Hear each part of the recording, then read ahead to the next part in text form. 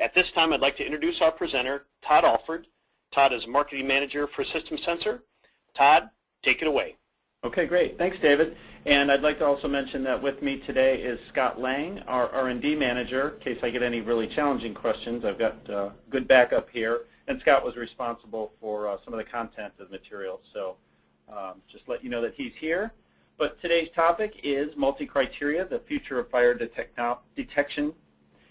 For those of you that attended our previous webinar on future detection technology, you will find a repeat of some of that information, but we're covering it again here, pieces of it to provide a basis for our discussion on multi-criteria and multi-sensor detection as our immediate future. With respect to the agenda, we'll start off with a brief history of smoke detection, which will help us understand where the industry is headed in terms of improved fire detection. And then we'll provide some definitions that'll guide the remainder of the discussion. And from there, we can move into the case for multi-criteria detection and some different options for creating such a product. Finally, we'll look at some real examples and applications of multi-criteria detection.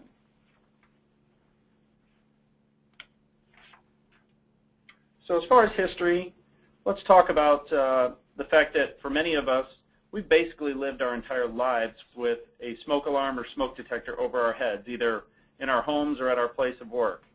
The use of smoke detection can actually be traced back to early use on board ocean-going vessels. And that's because in the early part of the century, ship traffic was pretty much the only transcontinental means of moving people, goods, and correspondence. So on board those ships, fire detection and prevention were pretty critical. But eventually the technology was refined and developed to the point where the size, the cost, and the power requirements allowed for smoke detection to start to be deployed virtually anywhere.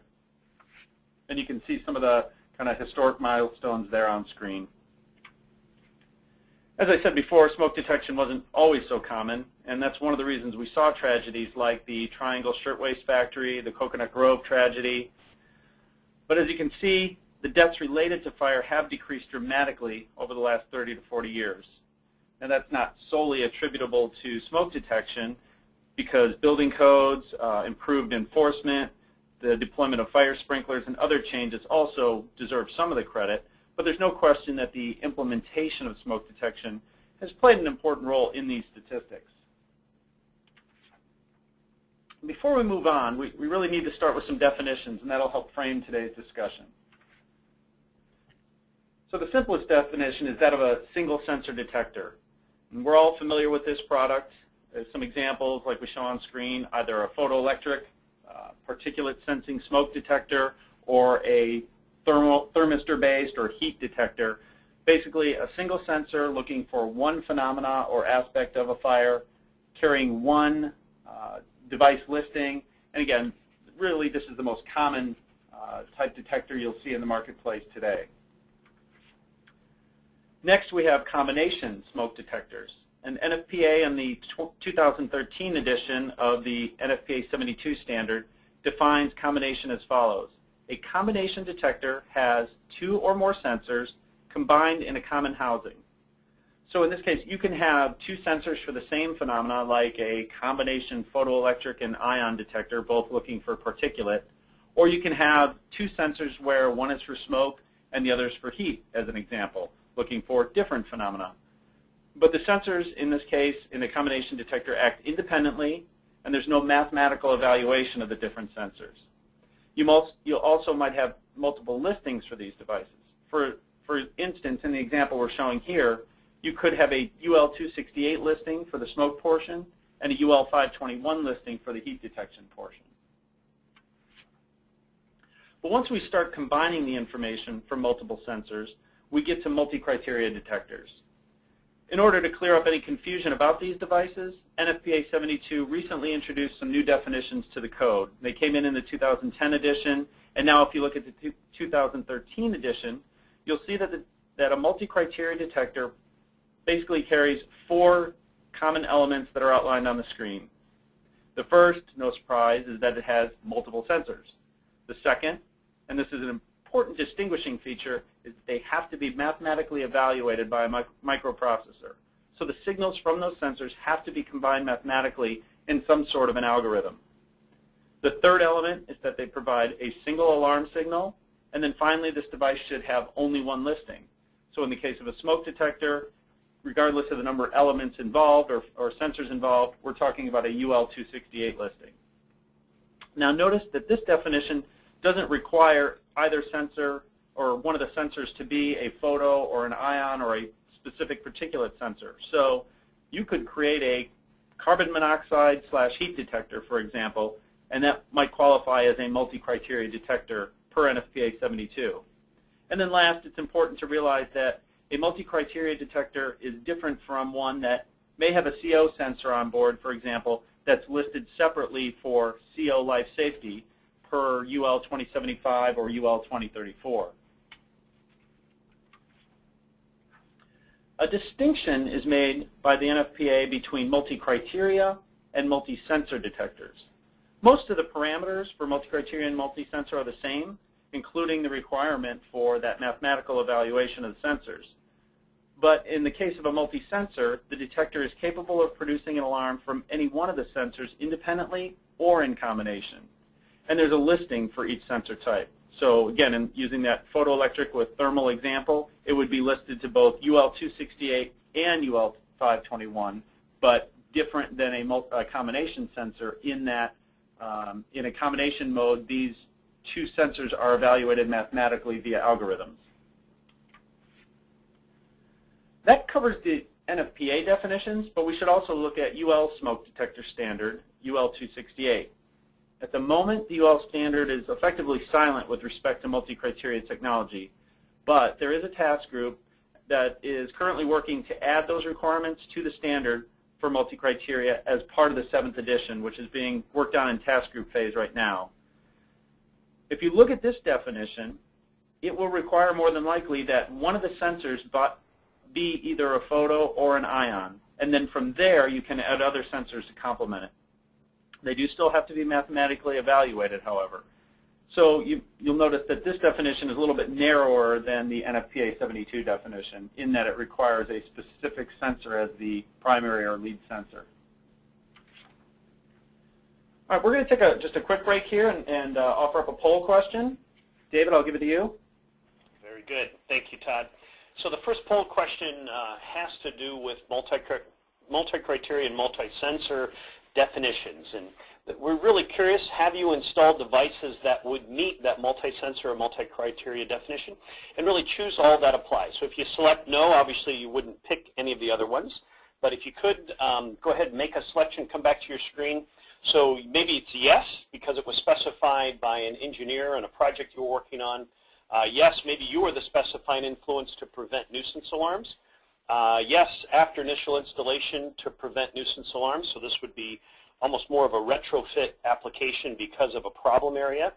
Or yes, for other reasons. And if you do pick other reasons, we would encourage you to send us a chat note and what those other reasons might be. Maybe it's a specific installation or another example here that we'd like to hear about. So go ahead. We'd love to get 70–80% of you to vote with this. So come back to your screen and go ahead and give us a vote.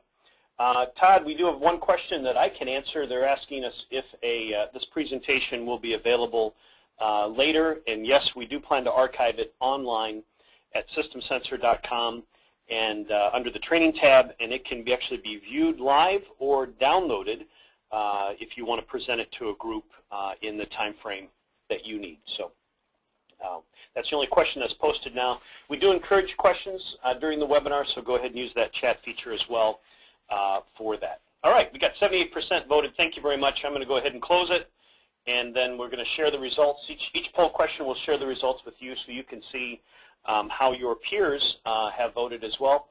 So Todd, it looks like 55% is our largest. It does add up to more than 100 because there was multiple choice options here, but 55% have indicated no, they haven't installed these, so you're in the right place. You'll learn about them throughout this webinar. And then the next largest two categories, 24% said yes because it was specified by an engineer, or yes, they've specified it to prevent some kind of nuisance facility or nuisance alarms. No one did put anything in chat, so we do encourage that. We'll have another chat option here later. So Todd, let me take that down, and we'll get back to your presentation. Okay, great. Thanks, David. And we appreciate the responses from the audience. It helps us see if we're on the right track. And based on the fact that many of you haven't installed multi-criteria detectors or haven't had experience with them, hopefully you're picking up some information today that you'll find helpful in the future. So coming back here, it would probably be fair to ask, why have manufacturers gone to the trouble of developing these complex devices, multi-criteria, multi-sensor detectors, when it's been proven that single sensor detectors are sufficient to meet the UL standard and they very effectively detect fires? Well, despite a variety of improvements to things like the optics, the electronic filtering, the quality of the components that we use in today's detectors, issues do still remain. According to one of the most recent studies by the NFPA, false alarms continue to be an issue. In fact, the number of responses increased by 9% since the last study, and that's after having leveled off in the previous years. And if you take out malicious acts and other non-system issues, the fact remains nuisance-related alarms are still a concern. So one thing that can be done to lower that number is to develop products that still provide you accurate fire detection, but with less propensity to alarm when they're in the presence of non-fire conditions that just look like smoke. So what do we know about fires that can help us in developing such a detector? Well, we know in general all fires have some common characteristics. To varying degrees, you have smoke present in a fire, and usually this is one of the early indicators, but there are also many other airborne particles that can look like smoke. Fires also produce heat, some more than others in the early stages. And in addition, a common element in all fires are combustion gases, and one of the most distinguishable ones is carbon monoxide. And then finally, when fully engaged, light is emitted once flames have developed. So the important thing to understand, however, is that different fires produce these different elements in different quantities at different stages in the fire, and that's where the challenge for a single sensor detector comes in. Certainly on a photoelectric detector, we could just dial up the sensitivity, make it even more responsive to something like a very low reflectivity particulate like you would see in an alcohol fire, but then you're going to make that device more prone to nuisances from things like dust, steam, and other non-fire particulate. What we need is more information to help discriminate those types of nuisances from a real fire. So let's take a look at a couple of examples that illustrate that point. Here we have an example of 6 different types of fires, and these happen to be the European test fires. They're very similar to the ones used to obtain a UL 268 listing for smoke detectors. What this chart shows are the concentrations of carbon monoxide and carbon dioxide in these different fires. The red bars are the ones I'd like to focus on. That represents the CO, or carbon monoxide, production from each type of fire. As you can see, it varies greatly by fire type. And so if we look at a couple of them specifically, test fire 3, which is a smoldering cotton fire, and that shows a very high concentration of CO. And then we look at test fire 6, which is the flaming alcohol fire. You can see that there's very little carbon monoxide evident. And then just as an aside, you might be wondering, well, why don't you focus on CO2? That looks like it's a pretty distinguishable feature. Well, the biggest reason is because carbon dioxide is pretty commonly present for other reasons, such as breathing and respiration. So in an empty conference room, may initially have a very low level or low concentration of carbon dioxide, but that will become very elevated once the room fills with people for a meeting. Whereas carbon monoxide is much less likely to be present in a normal environment or normal situation. Now looking at those same fires again for other products of combustion, in this case we have the ratios of smoke and heat, and the smoke is represented by the blue, which is the white, more reflective particulate, and then that kind of yellow-orange color, that's the darker, less reflective particulate. And then red indicates the heat. So here we see another distinction. That smoldering fire, test fire 3, produces significant concentrations of highly detectable particulate, but the alcohol fire again stands out in that it's almost pure heat, which by virtue of the fact that it's just a very clean burning fire. So based on this, we know that one size doesn't fit all, but what are the options for responding to the range of fire types and the different products of combustion for each fire? And that brings us to some of the technology options we can deploy in response to this information. The first thing we can do is we can just enhance the performance of the very, very common and well-deployed photoelectric smoke detector. There are several different techniques that can be used, and the first group of those are electronic techniques. We can use smoothing or filtering, which is a technique where we take the raw signal from the sensor and we alter it electronically so that it doesn't change as rapidly due to short-term phenomena like dust or small insects. We can also deploy dynamic sensitivity, where the detector doesn't have a fixed sensitivity for a response point, but is actually allowed to adjust and change according to changing environmental conditions. Then there's drift compensation, and that's when we electronically, automatically adjust or compensate for the natural dust buildup within the sensing chamber that we know is going to occur over time. And this helps maintain the detector's base sensitivity and not drift toward a more nuisance or alarm-prone type situation. And then finally, there's cooperative detection, in which you can have, through the communication with the fire alarm panel, more than one detector used to make an alarm decision. Many of these techniques, they've been around for a number of years, but some manufacturers still don't use some or all of them. Then there's the opportunity to look at different light sources of other wavelengths. And we'll talk more about that in a second, but you can also use multiple scattering angles, which is basically either two light sources or two different receivers at different angles of the same light source. And that can give you more information about the size of the particles. And of course, you could combine any or all these approaches in a single detector. So you could have a chamber with a single light source that is something different than the typical 880 nanometer infrared light source that most photos use today, and have multiple scattering angles of that source, and then include some of the electronic filtering techniques. All that's perfectly feasible. Another way the performance of photoelectric detectors can be changed is using the light source of a different wavelength, like I said on the previous slide. And with the trend of lighting efficiency driving LED makers to innovate, and really allows us to capitalize on these new devices, because we have LEDs today that are much brighter, they're more efficient, and they're cheaper than they've ever been. And one of the key enhancements in this area or in this realm has been blue LEDs. If we went back just a few years ago, we wouldn't have been able to get a blue LED that had the power output that would allow us to really use it effectively in a photoelectric smoke detector. But we have that now today.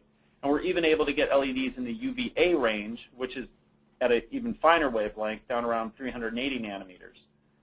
So a question you might ask is, well, what's the benefit or the performance enhancement from a shorter wavelength of light? And I like this analogy. You could view it in terms of using a ruler with finer increments. If you were trying to measure a grain of sand, you wouldn't break out your yardstick, and the same holds true here. Anytime you can get that wavelength of light closer to the actual particle size you're trying to measure, you get better forward scattering of the light off that particle, and that enables you to get better detection of the smaller particles, such as you might see in a cleaner or small particulate fire like a flaming fire. We talked a little bit about scattering and using multiple scattering angles. As you might imagine, when light hits a particle of smoke, the light reflects off that particle in a number of different directions. Well, when the particle diameter is close to the wavelength of light that's hitting it, it scatters more of that light in the forward direction, like we have shown in the graphic here. If you measure the light at more than one angle, you can take the ratio of those angles, and that ratio will change as the size of the particle changes. Here's what it might look like in a smoke chamber design. So it gives you some information about the size of the particle when you use this technique, and while that's more information and it is useful, it's not necessarily sufficient to discriminate all nuisance concerns. And one good example is cotton wick smoke. That and steam actually produce very similar ratios. So that kind of summarizes the capabilities of particle detection. And you can see that the options are numerous, but we still run into some limitations, which is why we look at other detection enhancement techniques. And let's take a brief look at some of those.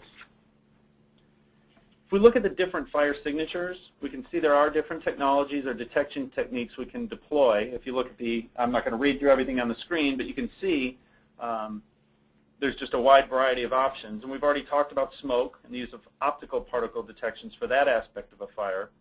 But as we saw from the test fire graphs, there are gases produced in fires that can help us with detection. And without getting into the details of the different gas detection techniques right now, you can see from the list they're numerous. In addition, there's energy released in a fire. In other words, the heat and the light. and actually even acoustics. Fires actually produce an acoustic signature that we can detect. But let's look at a couple of these in more detail. Before we do that, I want to talk about some of the design aspects that we as smoke detector designers have to consider when we're adding sensors to create a multi-criteria or multi-sensor device. The first is that the added sensor, it has to provide new or different information from the base sensor, which in many cases is likely to be a photoelectric sensor. Secondly, that added sensor needs to satisfy a number of parameters. It needs to be selective. For instance, in the case of adding something like a gas sensor, it needs to detect the particular gas we want without also detecting a host of other gases that might be commonly present for non-fire reasons. The added sensor needs to be small in size, as most building owners really prefer the smoke detector to be as small and unobtrusive as possible. And probably there's no surprise, it has to be low in cost. But low power consumption is also important for us. Even on the system side, where we're not as dependent on a 9-volt battery or an onboard battery powering the device, those systems still require power supplies and battery backup. So to remain competitive, we can't push our customers or our end users into larger power supplies and more battery backup because that adds cost to the system. And then finally, people prefer not to have to frequently replace devices or take responsibility for some sort of regular calibration once the devices are installed. An important point, though, is that the added performance that we get from additional sensors really depends mostly on how those signals from the different sensors are combined using those algorithms. In fact, if you were to take the exact same set of sensors and give it to 2 different manufacturers, you would likely get 2 very different detectors as an output with very different performance characteristics. And that's kind of the secret sauce within the industry of how we set ourselves apart and how we differentiate our products. The first added technology I'll share is a heat sensor. And this is one of the most common additions to a particle sensor, and they've been in use for decades. They do meet the majority of the design characteristics we just mentioned. They're low cost, they're small, they consume very little power, and they have a very long life. And most importantly, they provide some additional information that we can use. We'll talk more about that in just a few minutes. But another added benefit of heat detection is that it can be used to both complement the particle sensing, but also provide a unique signal for heat detection separately. Now let's take a look at a common gas sensor. What I'm showing here is an electrochemical carbon monoxide sensor, and I chose this one for a variety of reasons. First, it meets many of the design parameters. It's low power, reasonably small, reasonably low in cost, and again, it adds information that we can use. But why this particular technology? Well, as we saw before, carbon monoxide is a pretty common fire gas, and it's unlikely to be present for non-fire conditions. So we can use this sensor to tell us that the particulate we're seeing is probably fire-related when there's CO present, but if there's particulate present without CO, like shower steam, for example, the lack of carbon monoxide can actually help us determine that it's probably not related to a fire. The other added benefit of a CO sensor is it can help us when CO levels become elevated when fire is not present. Carbon monoxide is quickly becoming recognized as a serious risk to life safety, and we've probably all seen news reports of carbon monoxide poisoning from improper venting and so forth that have happened in various places throughout the country. Known as the silent killer, carbon monoxide, it's colorless, it's odorless, it's tasteless. But when fossil fuel burning devices like a gas furnace, a hot water heater, other types of appliances, or even automobiles are present in the environment, and there's inadequate ventilation or venting, those CO levels can build to a point where they deprive the brain of oxygen. And what might start out feeling just like some nausea or a headache can lead to life-threatening levels of poison to the bloodstream. I should mention there are other means for detecting carbon monoxide, but the electrochemical means has proven the most reliable and stable for the cost and power required to implement it. Now, one drawback is that these electrochemical sensors have a limited life, roughly 5 to 6 years, but the cell manufacturers are working toward longer life cells, getting us into maybe the more expected or desirable 10-year range. And that's probably coming in the next few years. Here's just a quick example of how the addition of a CO sensor can support overall fire detection. What we're showing here is a smoldering polyurethane fire, which is a relatively long duration fire, about an hour, as that smoke develops and the particulate develops prior to full ignition of fire. And this mimics the situation where maybe you've dropped a cigarette on a sofa cushion. During that test, there's a sizable increase in CO, which we can easily detect. And again, in the absence of CO, we have an excellent nuisance alarm filter. Something like theatrical smoke could be registered as a nuisance since there's no CO component to it. So with that information as a background, let's take a look at some multi-criteria and multi-sensor detection solutions and how they've been applied. This first example is a basic multi-criteria sensor using photoelectric and for particulate sensing and heat sensing. This is a product we manufacture called Acclimate, and it's one that meets both the NFPA and the UL definitions of multi-criteria in that it has two sensing elements mathematically combined, one of which being a particulate sensor, but technically by the NFPA definition, this is actually a multi-sensor detector because it is listed and produces an alarm signal, or capable of producing an alarm signal from each sensor. And it's listed to both the UL 268 and the UL 521 heat standard. But for simplicity, I'm just going to refer to it generically as a multi-criteria.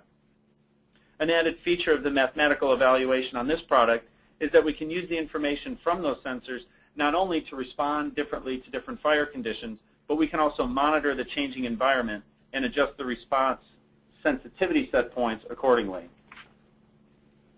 Some applications for a product like this could be dormitories, but there's often a suite type arrangement with an adjoining bathroom that could produce shower steam. It's also very common to have some basic cooking or microwave happening in a dorm room, and the same could be said of a hotel.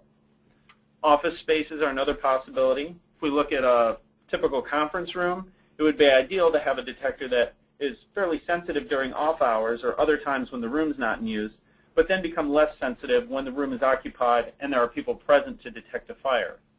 A multi-criteria product like Acclimate can provide that level of self-adjustment. Again, for the same reasons as dormitories and hotels, assisted living centers are a good candidate for a product like this as they have very similar environments.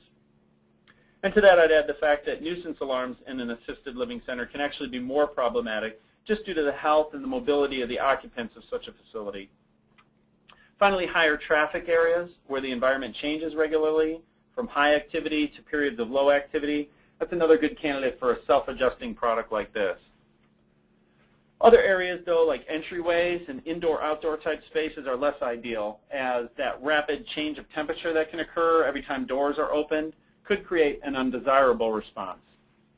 So let's look graphically at an example of this type of technology in action. This goes back a number of years when internally here we were doing some testing on the product in our own facility.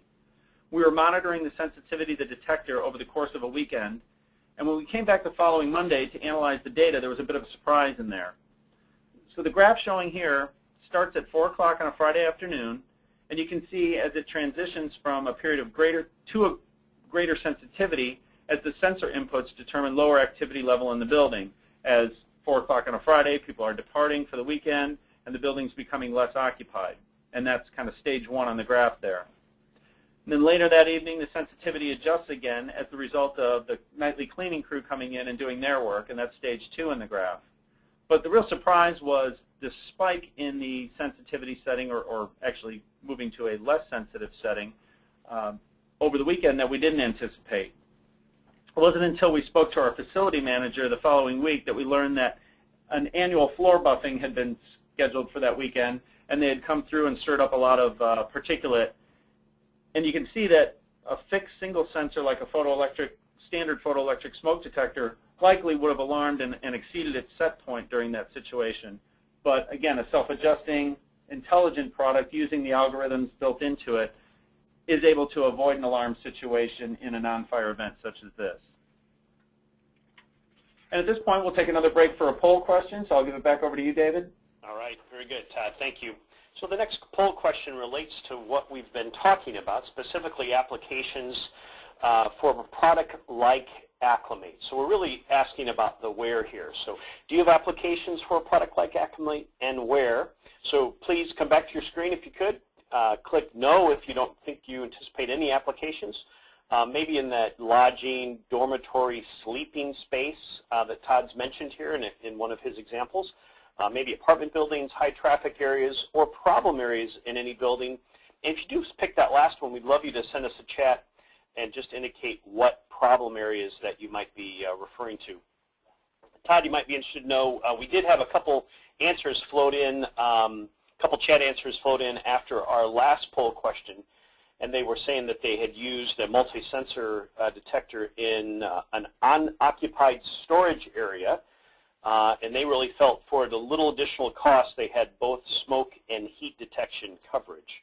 I thought that was interesting. Yeah, it's a good example or a good application. Yep, and then they also, another one came in that said that they had installed the combo detector in for heat and smoke in dormitory rooms, which I think is a great example as well. Yeah, and that's one of the most common applications for combination smoke and heat. Yep, yep. We did have one question that came in, and while people are answering the poll question here, I'd love to have you explain it. They want a better definition or maybe a reminder of what multi-criteria means versus multi-sensor. Okay. Really, they're very similar, and it's only NFPA that makes that distinction. But so in both cases, multi-criteria, multi-sensor, you have obviously more than one sensor involved, and they're both, the signals from those sensors are combined and mathematically evaluated. But by the NFPA definition, a multi-criteria detector has only one listing, so it's in most cases, it's generally just a smoke detector listed to UL 268. It just has a lot of sensor inputs to determine whether this is a smoke or fire condition. In a multi-sensor detector, by the NFPA definition, you can actually have responses from multiple sensors. They can still be combined mathematically and help make the fire decision, but you can also have, let's say the heat sensor on there, also listed to UL 521 just for heat response. And in the communication with the fire alarm panel, the detector can provide data that tells the fire alarm panel this was the reason for the alarm, and it was a heat-related alarm, not a smoke or fire-related alarm. And the panel can interpret that data and provide a unique signal based on that information. So it's a really minor distinction, but it's one that NFPA makes and one I thought we should cover. Okay, good. I am sharing the poll results. We had about 75% of the people that did vote. So Todd, it looks like only 18% didn't see any applications in their current work for a product like Acclimate. And then as you guessed, or as you know, the largest single area, 56% are indicating that lodging, dormitory, and sleeping space would be very applicable, and then also high traffic areas at 37%. And what's interesting is a few folks, actually, thank you for contributing to the chat as well. We asked the question, what problem areas in your building? And they're saying they've used multi-criteria detectors in hospital patient rooms, wastewater treatment facilities, electrical rooms, break rooms and office spaces can be a problem because of microwaves and toasters. A haunted house, fun house. Lots of fake smoke and steam was present. And BEQ building, not sure what that means, maybe you know, but such things as laundry, TV, game room. And they're actually asking us a question on that one. What do you think about a thought? Actually, it's a question, I'm sorry.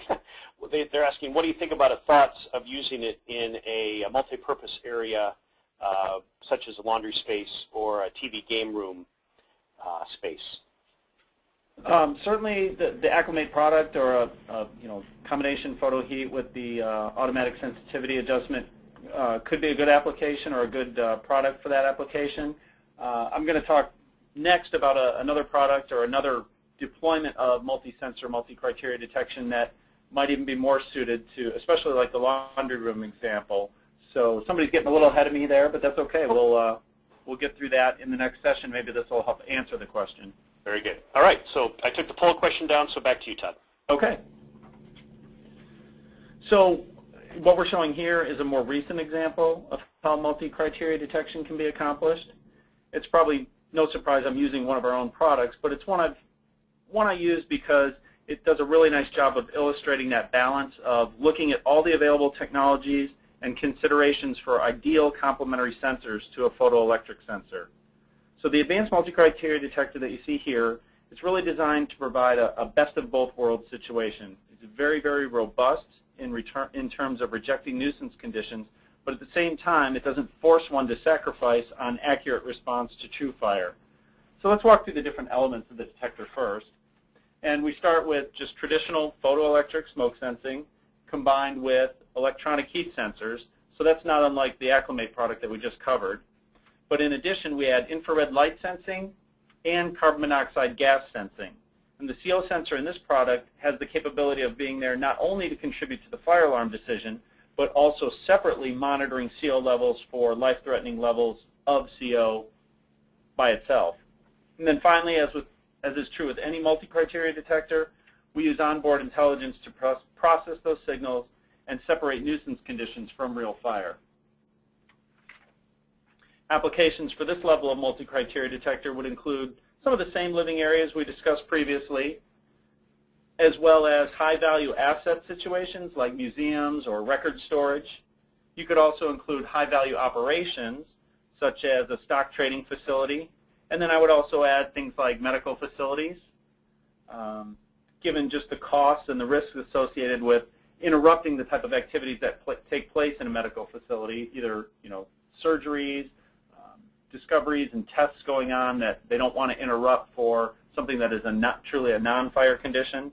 And then some of the more unique examples would be things like nightclubs, performance theaters where they're using artificial smoke to enhance the overall ambiance of the performance.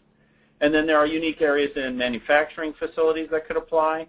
And then finally, some of the more specialized areas within hospitals make good applications for technology such as this. And let's actually look at some specific case study examples of each.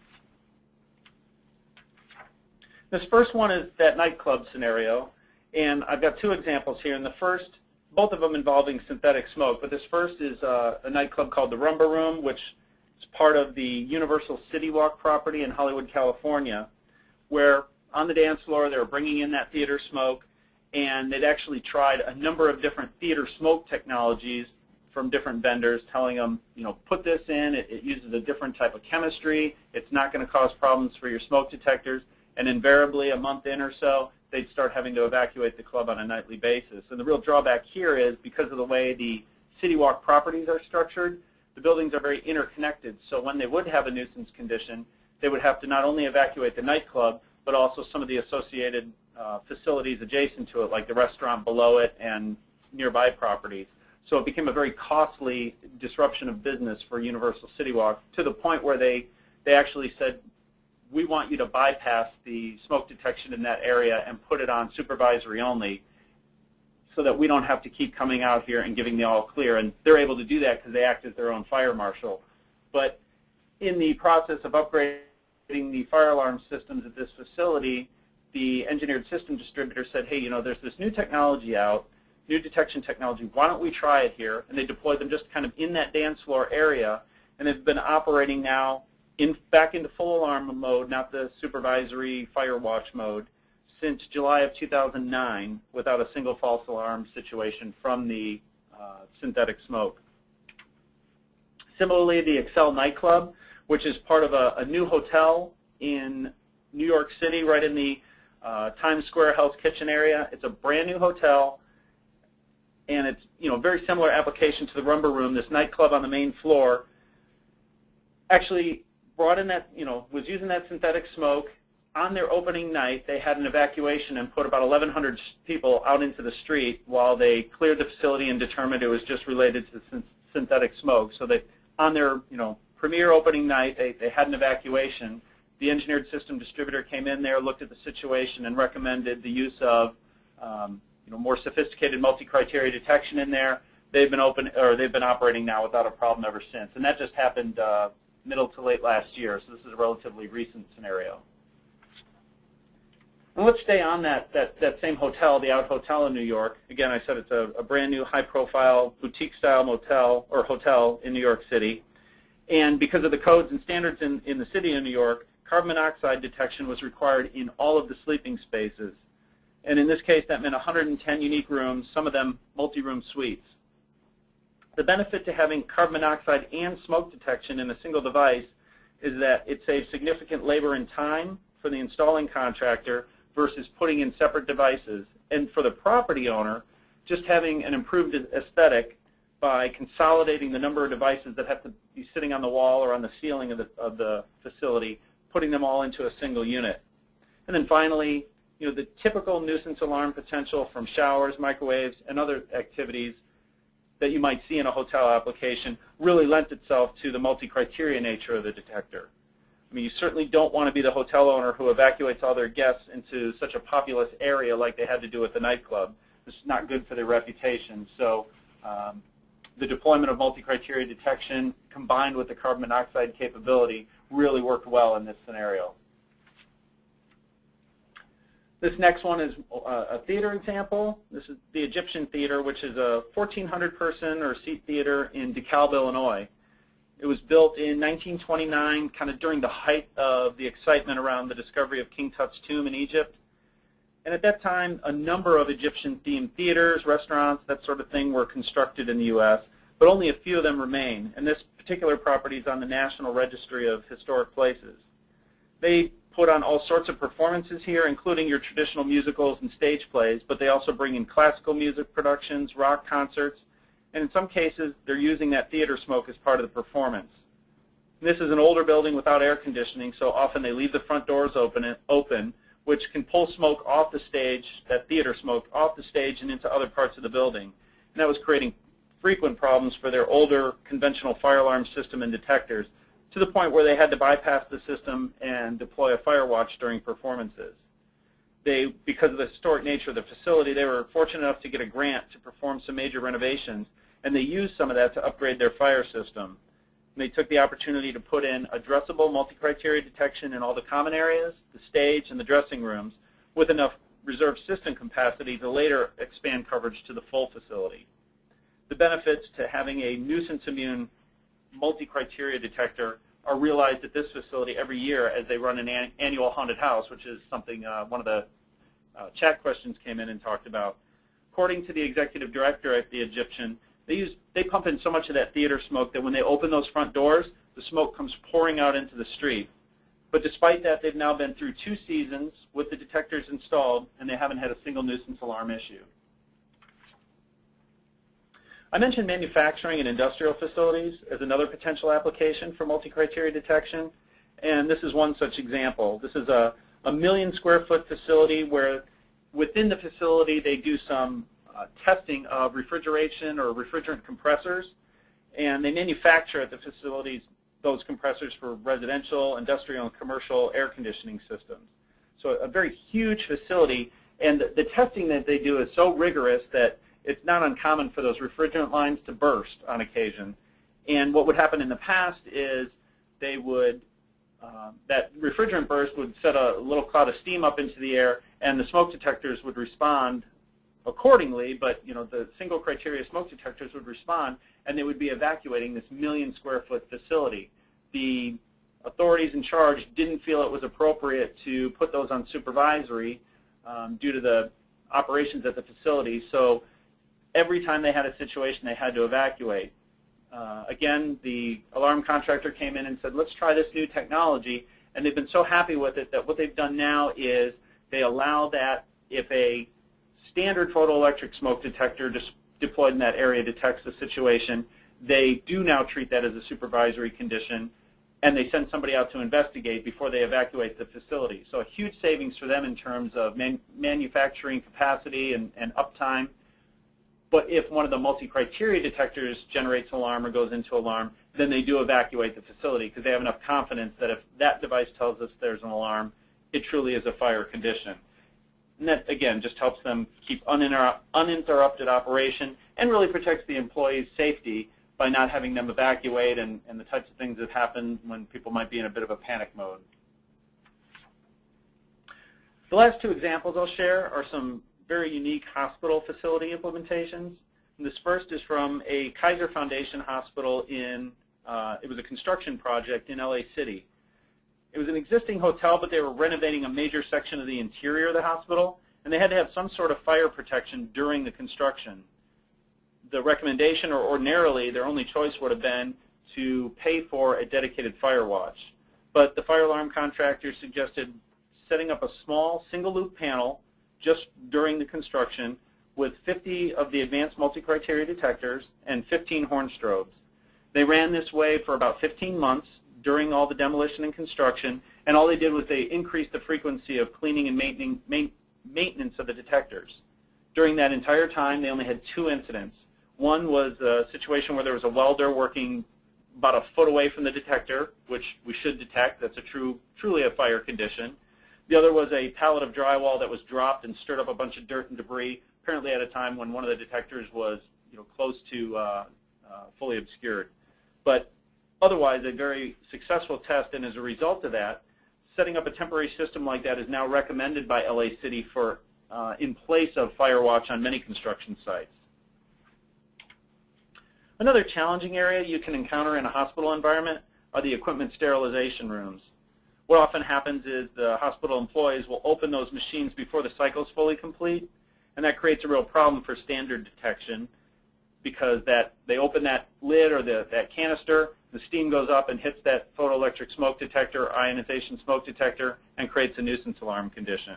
So again, at another Kaiser Foundation hospital, the issue was solved by replacing the standard detectors with advanced multi-criteria, and they operate fine in that environment. So I think we're on to our last poll question. I turn it back to you, David. Very good, Todd. We do have a couple questions here, too, so we'll do the poll question and then ask at least one of them, and then we'll follow up with any final questions we have towards the end of the presentation. So the next poll question is, what percentage of the time do you experience situations like those shown in these case studies? So I know many of you haven't had experience yet with multi-criteria, multi-sensor detectors. So I guess just thinking about the applications that you've worked on, let's say the last 12 months, or maybe you're currently working on, when are you experiencing situations like this? So you see the range of percentages there, so go ahead and click that. Todd, the first question that's come in while they're voting here is, do multi-criteria detectors, basically the question is, can they set them in the field? Can they set the algorithms in the field for specific applications or possible nuisances that may vary to a specific space? Okay. The answer to that is yes and no. A lot of that is really dependent on the interaction between the detector itself and the fire alarm panel.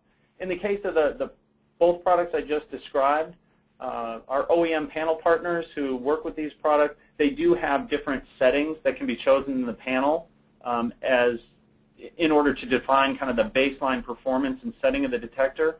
But most of the algorithm and the combination of those different sensors actually takes place on board on the microprocessor in the smoke detector itself, and then sends the kind of the composite signal or the the go no-go decision back to the fire alarm panel, based on just kind of the baseline setting that's been specified in the programming of the panel. Okay. Hopefully that helps answer that. Okay. Good. And just while you go ahead and vote, and then we'll answer any other questions here at the end. But the next question that comes in is it relates to your CO, the bar chart that you had on CO, and they were indicating if all fires present some level of CO, why isn't there a CO-only fire detector? That's a fair question. Some fires are less prone to produce carbon monoxide. If you look at the again, that alcohol fire, there wasn't a lot of CO present in it, and there are certainly better ways to pick up a fire such as that.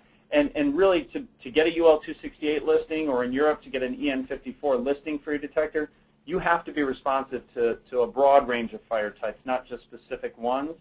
So carbon monoxide as a standalone probably isn't sufficient to respond in the time frame required by those tests. Maybe eventually it would. Even in an alcohol fire, there's probably some level of carbon monoxide produced, but at the early stages and in the time frame you would need to meet the requirements of the standards, you probably wouldn't be able to successfully pass that test without help from some additional sensors. And that's where the particulate sensors actually, they do very well. They see particulate from all fire types to some degree or another. It's just we can make them so much more efficient and so much more accurate and nuisance immune by combining sensor elements. Okay. All right, I went ahead and posted the poll result questions. Todd, looks like about 58% are in that 0 to 10% range of experiencing situations like that. Ironically, that's close to the 55% that hadn't used multi-criteria or multi-sensor technologies. Next largest category was at 11 to 25%. So we do have a couple other questions posted, but we'll host those at the end of the webinar. So Todd, back to you. Okay, great. So by now, hopefully, you'll agree that there are many possible combinations of sensors. And depending on which sensors are selected, how those signals are combined, the detector's performance will vary. But most likely, each manufacturer is going to have a variety of detectors from which to choose depending on the application. Single criteria smoke detectors actually work very well in many applications, and that fits with the kind of the results of the poll question. In most cases, the very well-deployed photoelectric smoke detector works well in, say, 95% of the situations. But multi-criteria and multi-sensor detectors just broaden the types of applications and the number of applications that can be addressed with a single product. Any serious manufacturer really has to have an array of solutions, whether that's photoelectric, multi-criteria, even high sensitivity, which could be spot detection or high sensitivity aspiration detection. So that pretty much wraps up the material I wanted to cover today, but to summarize, during the presentation we showed that there is a number of technologies today that we can use to develop a robust multi-criteria detector, and we saw how some of those technologies have been deployed in the marketplace. Remember, the largest improvement really results from careful sensor selection and combinations, and then the thorough algorithm development to properly combine those signals. And ultimately, we as manufacturers have the responsibility to balance the desired performance characteristics with that added cost to achieve those performance benefits. Okay, and there's some information on the screen. I'll give it back to you, David. All right, very good. So there is Todd's contact information. If you do have a question you want to ask him directly, email is a great resource for that. And then also, if you're interested in any of the technologies presented by Todd today that are specific to System Sensor, you can go to systemsensor.com/multi on our website, and you'll see a collection of those. Todd, we do have 5 or 6 questions posted here, so let me just ask them to you in the order received. The first question is about testing and inspection of multi-criteria detectors. How is that done? That's a great question. I can generally speak to our product, but I think it's fairly similar to most others. We do often get asked about, how do you test a device like this? We set up our devices in such a way that a magnet test or holding a magnet up to the device puts it in a mode where certainly it tests the electronics of the device, makes sure that communication to the panel is working effectively, and that all the downstream actions you expect to happen when the device goes into alarm are working. The NAC turns on, fan motors shut down, all that great stuff.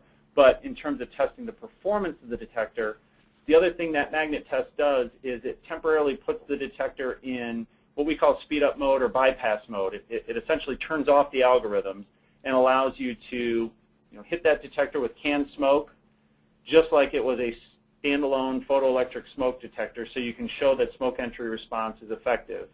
Now, some HJs are fine with that, and NFPA 72 actually is fine with that in their definition of testing of a multi-criteria or multi-sensor detector.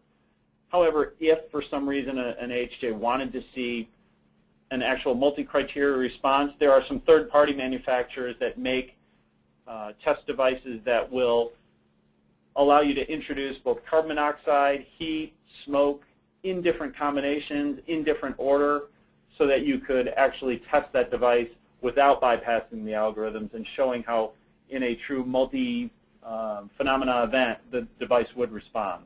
So there's a couple ways to go about it. All right, very good. Next question is, they have an application for gas detectors, gas leakage detectors for an industrial facility, and they're wondering if a multi-criteria detector could be used in replace of those gas detectors. It's really probably not the best application. I mean, these detectors that I'm describing are really designed to be fire detectors, with the exception that the ones with a carbon monoxide sensor included with them do have that ability. They've been very specifically set up for carbon monoxide, and to respond to the thresholds and set points that NFPA 720 for carbon monoxide detection demand. To use them in an industrial environment to monitor other types of gases present, you're really better off going with an industrial gas detection solution, which can be tied back in many cases to your fire alarm panel and monitored through the fire alarm panel using a special communications module that will translate the 4 to 20 milliamp outputs, for instance, from a industrial gas sensor, and then share that information back to the fire alarm panel so that you can monitor that information in a single place. But using a multi-criteria detector for industrial gas detection, typical gas detection solutions, probably isn't recommended. Okay, all right. The next attendee is asking, he's aware of multi-criteria detectors for addressable panels. What about conventional units? What's available? You know, we operate in the addressable world. We do make some conventional devices, but really it's in the addressable world where we've deployed the multi-criteria, multi-sensor technologies. I don't, off the top of my head, know of a manufacturer producing a conventional device that is a true multi-criteria, you know, algorithm, mathematically evaluated device. It probably does exist out there, but it's not something that that we produce, for example. It truly is for the addressable connected world. Okay. Should be quick to point out that at the ISC West show, which is April 2013, so just a few weeks away, we will be launching our I4 combination smoke CO detector, which is designed for conventional panels. So I guess, Todd, the might be the question, multi-criteria within smoke CO or in that conventional unit, is that a true definition of that, or is that a multi-sensor unit, or how would that fit? The I4 product that we'll be showing at ISC West, that would be described as a combination sensor. So it's listed for both carbon monoxide detection as well as smoke detection, but there's no mathematical evaluation. They're not using the CO information to help make a fire decision, for instance. It's really like having a carbon monoxide sensor or detector and a photoelectric detector just in the same housing. Okay. All right. And just for the people who might be using conventional products, that product should be launched by the end of April 2013. Todd, next question. Do any of these units come with built-in sounders? None of the ones I've described come with a built-in sounder, and again, that usually tends to be more in the conventional realm, a UL 217 listed product. However, in the case of the advanced multi-criteria detector I showed that has the carbon monoxide output, there is a specific addressable sounder base that really works very well in conjunction with that product and capable of, in a local event or a general evacuation event, producing the appropriate tone. So for fire, the temporal 3 tone, and in the case of a CO event, the temporal 4, that fast 4 beep tone. And that's all based on the detector communicating to the fire alarm panel saying the reason I've gone into alarm is for fire or CO, the fire alarm panel taking that information and then activating that sounder base by address and saying sounder base number 53, for instance, your detector says there's a CO event, you need to turn on and you need to produce a temporal 4 tone. So using a separate sounder base is the way we've deployed it on the intelligent products, not integral. All right. Last question, and we're just at the end of our hour here, so last question that's posted is, would multi-sensor devices work with any addressable panel? Unfortunately, no. There are unique communication protocols for essentially every intelligent fire alarm control panel, and we have to design our product for the fire alarm panel partners that we work with such that it is listed and designed to work specifically with their protocol. So you can't generically deploy these on anybody's panel. And if you're interested in panel manufacturers that support these products, the ones we've described here, I would encourage anybody, just send me an email. I don't want to turn this into a sales pitch. Just send me an email and I can give you some more detail on the options available. Very good. That does bring us to the conclusion of our webinar. On behalf of System Sensor, I want to thank you for joining us today. As a follow-up, we will send you a brief survey in about an hour and would appreciate your help in filling that out. And we will reward one of you that completes the survey with a $50 Amazon gift card. Thank you for joining us. This does conclude our webinar. Have a nice rest of the day.